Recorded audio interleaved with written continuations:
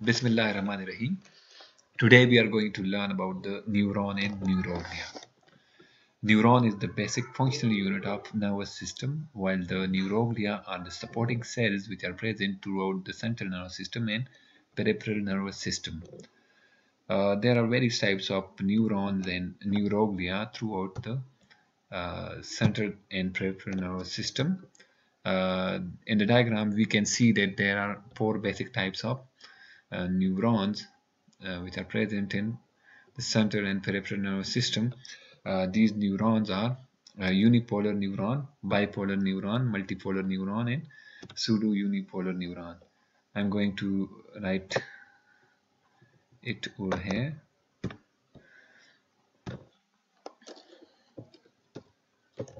Unipolar neuron, bipolar neuron,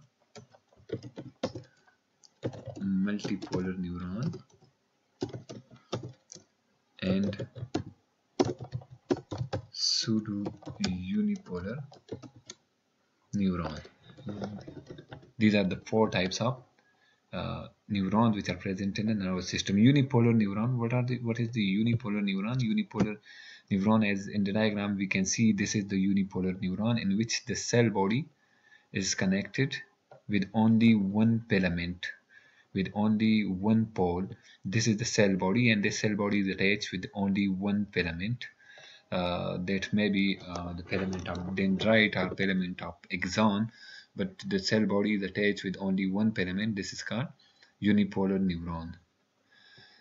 This one is bipolar neuron, in which the cell body is attached with two filament or with two projection with two poles.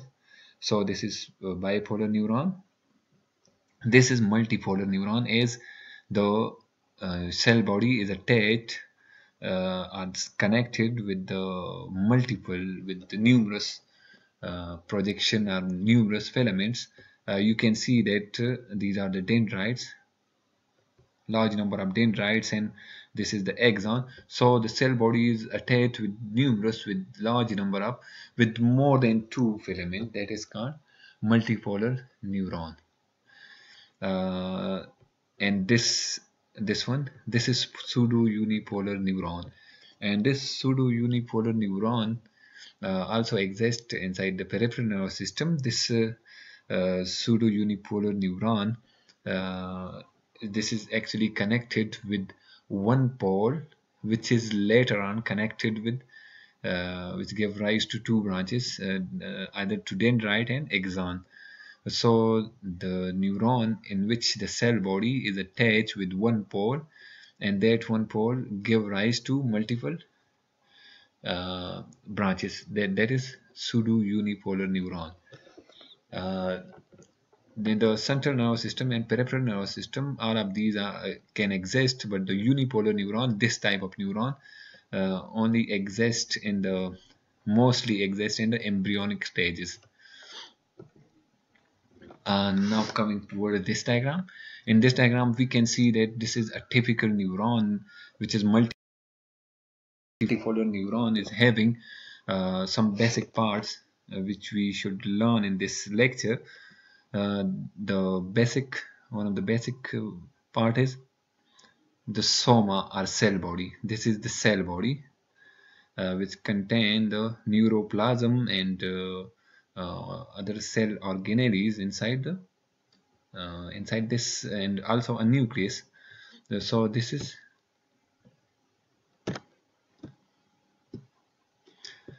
what this is. Cell body. I'm going to start it from new numbering. A typical neuron will consist of cell body or soma, dendrite, axon. This is the cell body. This is the cell body. These are the dendrites. These are the dendrites, and this is the axon. So the dendrite, the difference between the dendrite and axon is that the dendrite always bring information from the body uh, to the cell body. It bring information to the cell body. The dendrite bring information or bring electrical signal to the cell body, and the axon take away the signal from the cell body. The axon take away the signal from the cell body, while the dendrite bring the information to the cell body. It bring to the cell body, and the axon take away from the cell body. Now, the second difference between the axon and dendrite is that the axon are tapered. The dendrites are always tapered. You can see over here that the diameter of the filament of the egg of the dendrites become narrow as it goes further. It become narrow. So this is tapered, while the diameter of the axon remain the same throughout its length. It remain the same. There is no change in the diameter of axon throughout its length. So the axon is always cylindrical and having the same diameter throughout its length, while the dendrites are always tapered, are always going narrow and narrow.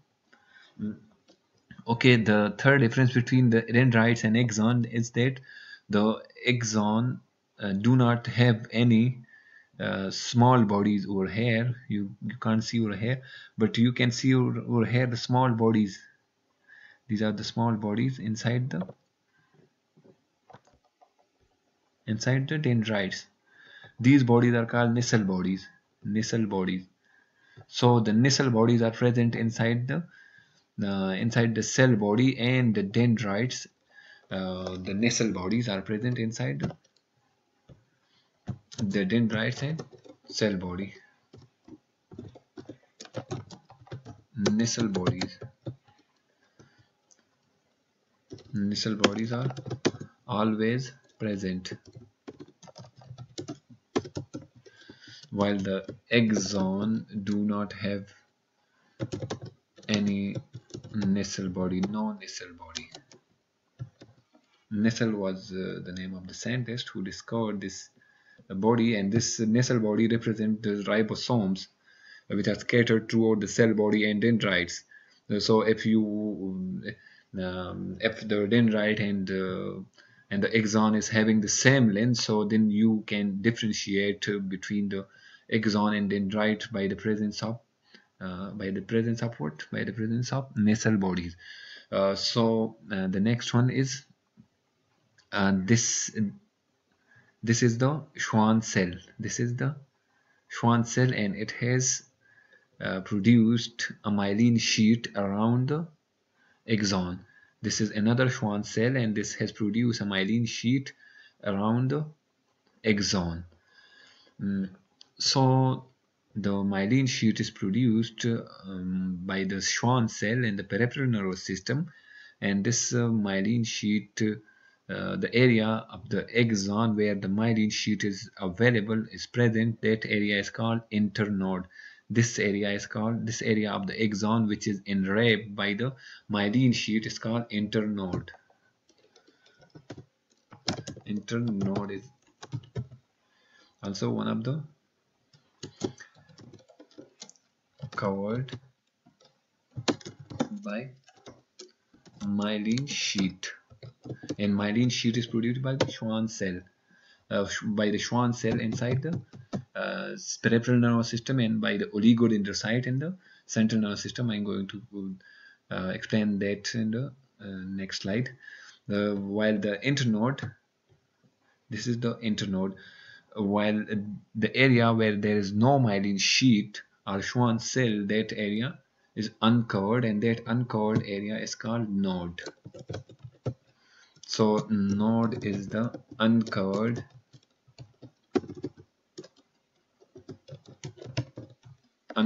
area of the axon. Node is the uncovered area of the axon.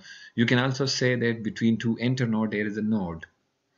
or between two nodes. Between two nodes, there is an internode.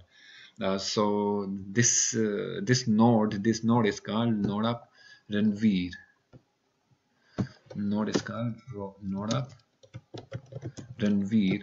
Ranvir was a scientist who belonged to France, a French scientist who discovered this area, this node for the first time. That's why this name after his name.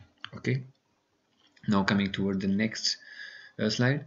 So in this we can see that this is a sensory neuron which bring information from the periphery to the spinal cord.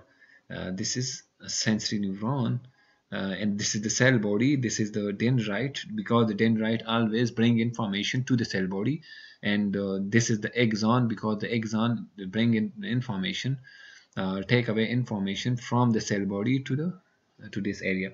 So this neuron is having supporting cell. These are the Schwann cell which have produced the myelin sheet all around the. So in the peripheral nervous system, the neuroglia are actually, I'm going to discuss in detail about the neuroglia.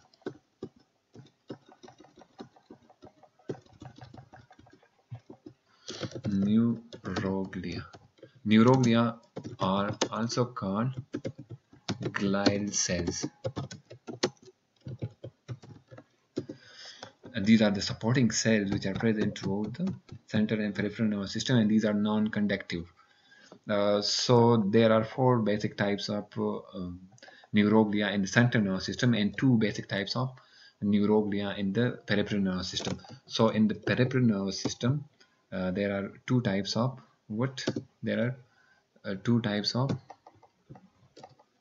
neuroglia. Number one, the Schwann cells. The Schwann cell produce myelin sheet all around the axon, at the internode section of the axon. The Schwann cell produce these are the Schwann cell. But you should learn that, you should keep in mind that that the myelin sheet is not produced by only one Schwann cell. Multiple number of Schwann cells combine together to make the myelin sheet over here. For example, this portion is made by one Schwann cell, and this portion is made by second Schwann cell, and this myelin sheet is provided by the third Schwann cell. The large number of Schwann cell give myelin sheet to a single neuron outside the central nervous system. The second one is satellite cell. The satellite cells are also the supporting cell which give insulation and support to the cell body. These red color cells are the Schwann cell, which are all around the cell body outside the central nervous system, and this provides support to the cell body. It provides nutrition, and it provides insulation, and it provides support to the cell body, and it protects cell body from various types of anomalies. Okay, now coming towards the central nervous system. In the central nervous system, these are various types of supporting cell inside the central nervous system. In the central nervous system, there are four basic types of neuroglia. Number one, oligodendrocyte, which is very important. Number two, astrocyte. Number three, microglia. And number four, ependymal cells. So these are the four types of cells or supporting cells which are present inside the central nervous system, means inside the brain and spinal cord. Coming toward the oligodendrocyte is the cell just like the Schwann cell, because this provides myelin sheet to neuron, to myelin sheet to axon area of the neuron. You can see over here that the blue color represents the neuron. This is one neuron, this is another neuron. You should also learn that some neurons are also having Now projection from axon or axon-like structure, which is somewhat 90 angle to the original axon, and that is called axon collateral. This is called axon collateral. It is called.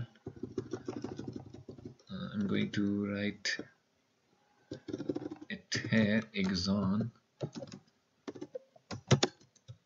collateral. Axon collateral is also to provide information to the nearby neurons, but axon collateral is not present in each and every neuron.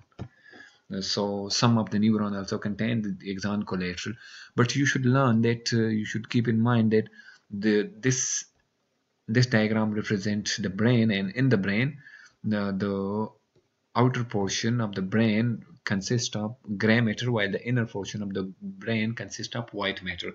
So the white matter and gray matter, the white matter contain large number of oligodendrocyte, and these oligodendrocyte give myelin sheath to multiple neurons. There is a big difference between Schwann cell and oligodendrocyte, because one oligodendrocyte give myelin sheath to thousands of axons. One oligodendrocyte give myelin sheath to thousands of neurons. You can see over here that this is what?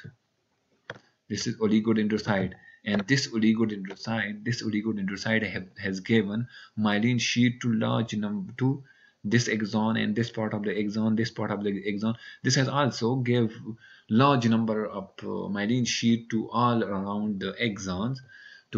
So one oligodendrocyte give large number of myelin sheath to thousands of neurons. And unlike the Schwann cell only gave the myelin sheath to a specific area of a single axon. So this was the oligodendrocyte, which gave insulation, which gave the internode to the in the form of myelin sheath to the axon, which are in the gray matter, which are in the white matter of the central nervous system. The second one is astrocyte. This is astrocyte, and this is also astrocyte. Astrocyte are two types. One is which is present inside the white matter, and the other which is present inside the gray matter. The astrocyte which is present inside the white matter is fibrous astrocyte. This is fibrous astrocyte, and this astrocyte is present inside the gray matter. This is called protoplasmic astrocyte. Astrocyte are of two types.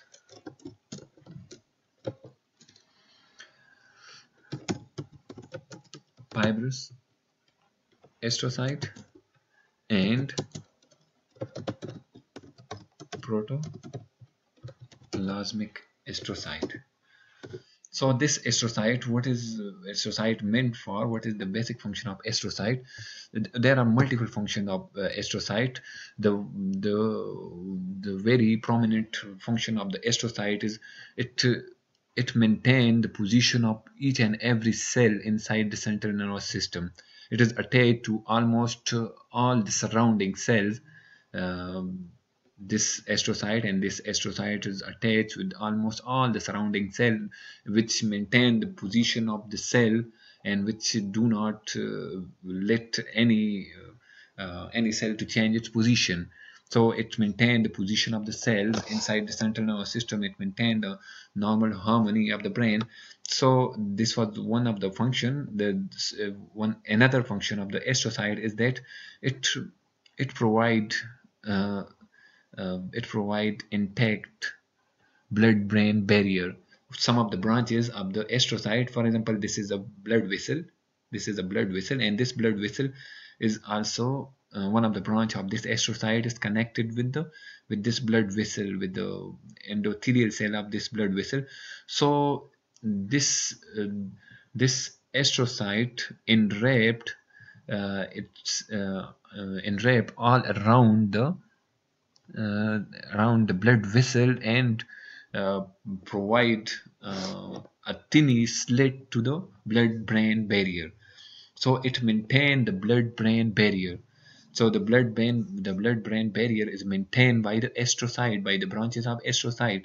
If there is no if there was no astrocyte inside the brain, then it will become very difficult to maintain the blood-brain barrier, because there will be large slit inside the endothelial cell, and various types of chemicals or various types of entities can pass that slit, are just like the normal capillaries inside the body. So this is different from normal capillaries because this is also having an intact branches of astrocyte. So it maintains the blood-brain barrier also.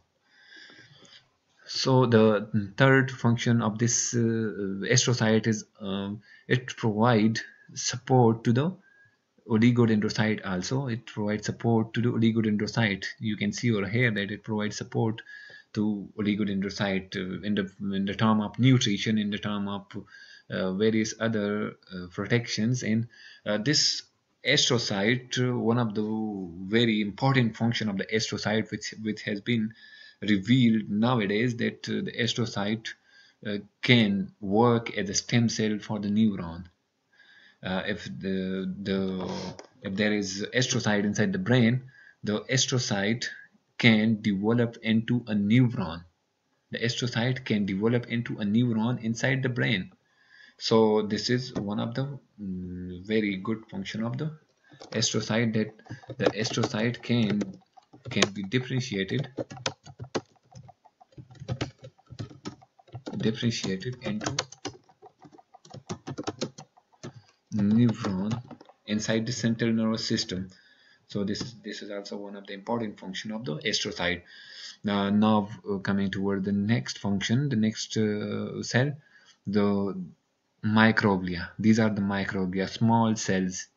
This is also the microglia, small cell inside the central nervous system, which are not on its own position. It changes its position throughout its life inside the central nervous system. It goes from one place to another inside the central nervous system, because this work is the macrophage of the central nervous system. The microglia work as the macrophage of the central nervous system.